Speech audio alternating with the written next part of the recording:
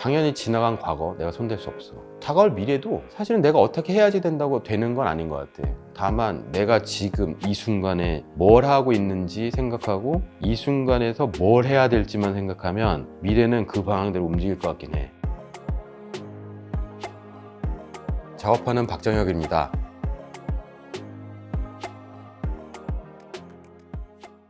오, 정혁! 어서 와. 반갑다, 야. 어색한데? 야. 이런 자리에서 만나니까 어색하다. 여기는 작업실이야, 뭐 체육관이야, 어?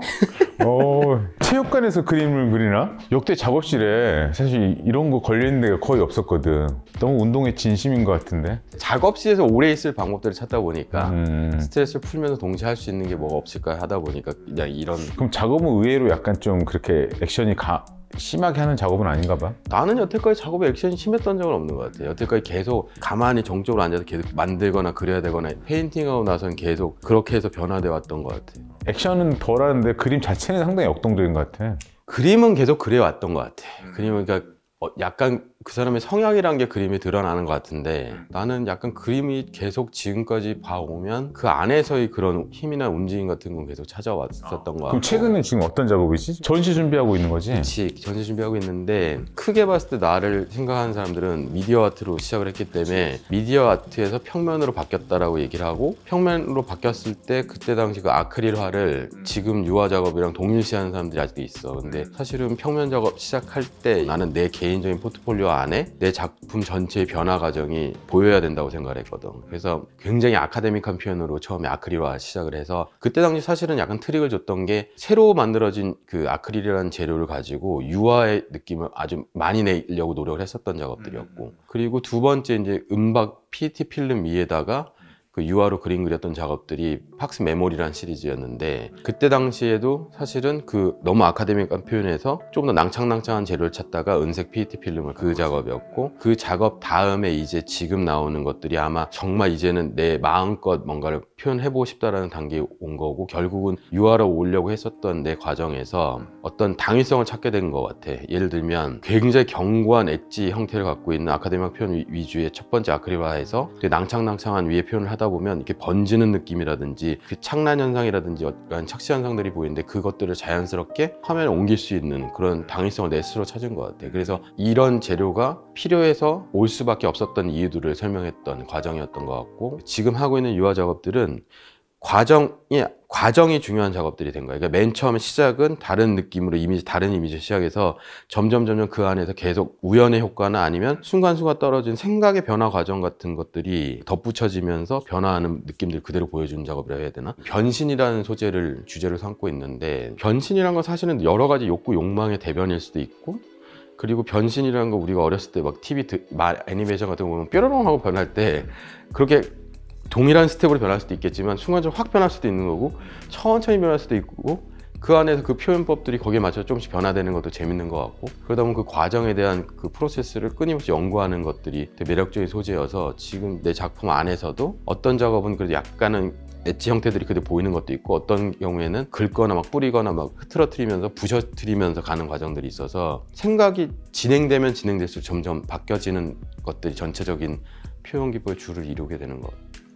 그래서 그런가? 많은 게 좀 복합적으로 들어가 있는 느낌이 드는데, 근데 변신이라는 걸 소재로 삼다 보니까 신화 속에 있는 변신 이야기들이 굉장히 많았던 거고, 일상생활에서 이루어지는 모든 것들, 그러니까 변신이 꼭 신체에 대한 변화만 있는 게 아니라 변화라는 것까지 포함되는 어떤 거라고 생각을 하거든. 그러니까 모든 게 소재가 다 될 수 있을 거고, 태제는 크게 그 안에 표현할 수 있는 것들은 세분화시켜서 마음껏 재미를 볼 수 있는 소재이기 때문에 난 변신이라는 게 상당히 좋은 소재라고 생각했지. 익숙한 것들에 대한 낯선 변화 같은 것들, 그러니까 예를 들면 어제 봤던 거랑 오늘 봤던 동일 대상이 되게 낯설게 보이기도 하고, 그 낯설다고 생각했던 게 되게 익숙해 보이기도 하고, 그래서 좀 더 익숙한 어떤 되게 상징적인 도상들을 차용해 오는 경우도 있고, 상징적이진 않지만 흔히 상업적으로 소비되는 이미지 안에서 그걸 또 낯설게 또 아우라를 갖출 수 있게끔 뭐 약간 조미료를 치는 뭐 그런 작업도 있을 수 있고, 제조업하는 그런 것도 있을 거고, 이 작업 같은 경우는 뭐 피에타상 마리아의 그 예. 머리 그 두건 같은 그거를 중첩시켜서 되게 기괴한 이미지를 만들어낸다든지, 아니면 우리가 흔히 보는 스포츠 시합 같은 것들도 사실 우리 그 욕구 욕망의 대리잖아. 그런 것들에서 어떤 대상 몇 가지를 변화시키면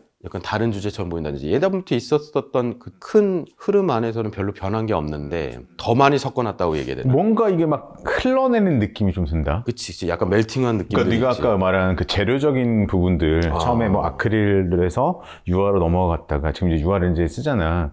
그런 거에 좀 연관이 있나? 그러니까 내가 관심 있는 표현법은 원래 대학교 때부터 사실은 유화에 대한 표현법은 항상 관심이 있었었어. 근데 그럼에도 불구하고 미디어 작업을 처음 시작했던 거는 약간 반감으로 시작됐던 것 같아. 그때 그 당시 내가 홍대회화과 구사학번에 입학했을 때 눈만 돌리면 뭐 다 그냥 단색에 그냥 쫙 있었으니까 그거에서 벗어나고 싶었던 게 제일 컸고 그러려면 캔버스 자체를 아예 멀리 해야겠다. 왜냐하면 내가 그 당시에 접했던 제일 좋아하는 작가들은 드쿠닝이나 뭐 사이톤볼리나 아니면 뭐 이런 작가들 작품들을 보면 뭉개지고 부서지고 아니면 막 흐트러트리고 하는 것들인데 근데 내가 입학했던 내 주변 환경들은 너무 정형화된 것만 강요하는 곳이었기 때문에 거기서 벗어나려면 아예 터치받지 않는 영역으로 가야겠다 해서 미디어 쪽 작업을 했던 거고 쪽으로. 미디어 작업할 때도 인터뷰할 때마다 했었던 얘기는 뭐였냐면 결국 나는 페인팅으로 돌아올 것 같다.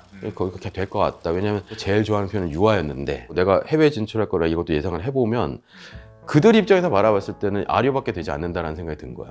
온전히 유화의 물성을 마음껏 다룬다라고 아시아 작가들이 얘기했을 때 네가 어떻게라는 얘기를 하면 내 포트폴리오 안에 다 있다라는 걸 대변하기 위해서라도 맨 처음에는 굉장히 하드 엣지 같은 그런 탄탄한 느낌을 만들었고 거기서 이제 점점 변화되다가 이제 유화로 와서 이제 내가 좋아하는 느낌, 그 기름기 가득한 그런 느낌들, 뭐 흘러내리는 느낌들 아니면 찐득찐득한 느낌들을 좀 마음껏 표현을 해보고 싶었던 거지.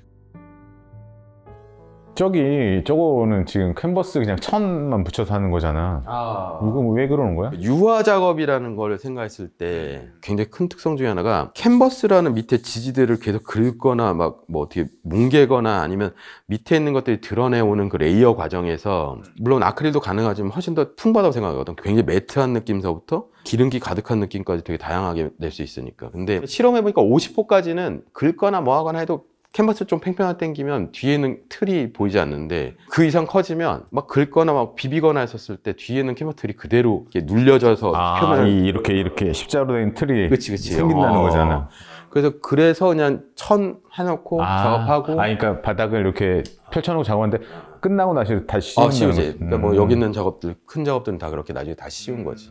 사람이 약간 그리고 의식적으로 그런 것 같아. 뒤에 이렇게 틀이 있고 빈 공간이 있으면 긁거나 할 때 약간 두려움을 갖는 것 같아. 찢어질까봐. 그래서 약간 그게 사실은 나는 그 의식을 안 하고 있다고 생각했었는데 작업하다 보니까 확실히 있더라고요. 어떻게 보면 자기 하는 그 방법에 따라 찾아가는 거잖아. 그렇지. 그러니까 나의 경우에는 그냥 그런 표현들이 좀 제일 맞지 않았을까. 그러니까 지금도 계속 실험을 하고 있는 과정인데 예전부터 한 가지만 그리거나 한 가지 스타일로 그리는 거에 못 견뎌하는 그런 느낌이 있었던 것 같아요. 지금도 그러거든. 약간 위축되려고 하면 일부러 깨고 누가 날 옥죄거나 하려고 그러면 일부러 벗어나려고 하고 어쩔 수 없는 것 같아. 예전부터 계속 그려왔었던 것 같아.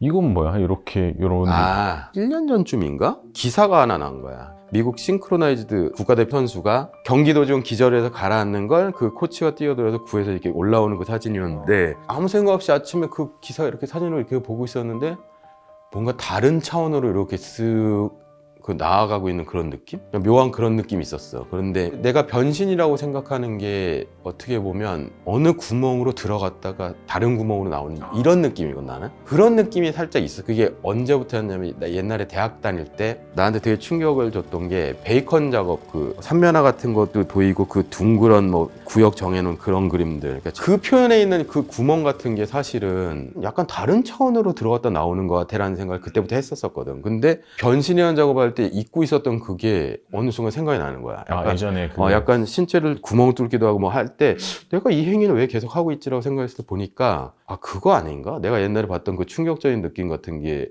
지금 나한테 나오는 건가? 그런 느낌으로 다른 차원, 다른 구멍을 들어갔다 나왔다 하는 거라고 생각했는데 딱 다른 차원으로 가는 것 같다라는 생각이 드는 거야. 그래서 이거 작품을 표현해봐야겠다. 그래서 표현하다가 언젠가는 내가 제일 좋아하는 게 베이컨이니까 베이컨에 대한 오마주 같은 작업을 한번 해보고 싶었는데 그렇게 해서 시작을 해서 그런지 몰라도 그림을 만들어 나가고 진행을 해나가면 할만할수록 자꾸 베이컨 같은 느낌은 계속 나오더라고. 그러면 대충 이 이미지를 보고 너가 느낌으로 그린 다음에 계속 이렇게 진행되는 그러니까 거야? 처음엔 이 이미지를 그대로 이렇게 거의 그대로 그려서 시작을 하고 거기서 이제 조금씩 틀어내는 거지. 주변에 굴러다니는 거 아니면 형태 이렇게 부시는 거 이런 것들도 지웠다 또 다시 그리기도 하면서 계속 그렇게 만들어가는데 계속 여기 안에서 변신이 이루어지는 거네. 그러니까 그 과정도 그렇게 되는 거지. 그래서 첫 번째 유화는 대부분의 형태들이 다 그렇게 진행된 과정에다 변화하는 과정이었어. 저 작업도 특히나 저기 있는 인물이 원래는 2명밖에 없었는데 그리면서 조금씩 틀고 부스러뜨리고 하면서 그림 늘어났고. 그러니까 예를 들면 구름 한참 그리다가 다시 인물 좀 더 그리고 인물 그리다가 뭐 마음에 안 든다 싶으면 조금 한 명을 더 집어넣기도 하고 뭐 갈라내기도 하고 하면서 그 진행 과정들이 보여지는 작업이었거든. 근데 지금은 또 조금 생각이 또 바뀌는 게